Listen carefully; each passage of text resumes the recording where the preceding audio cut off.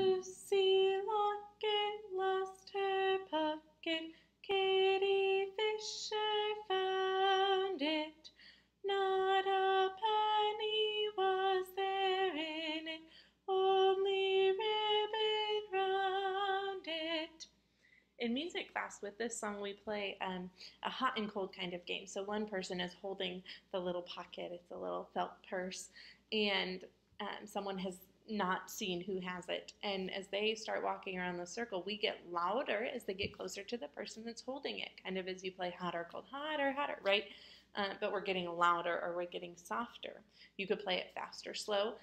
What you could do in your home is hide a toy purse or a little purse or any object really in a room, and then as the student walks around, as they try and find that object, as they get hotter, sing it louder or faster.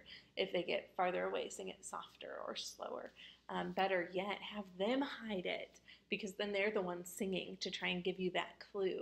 But that would be a fun game to play. You get up away from the computer or any other table work and get to move around and actively search for something while practicing important music skills.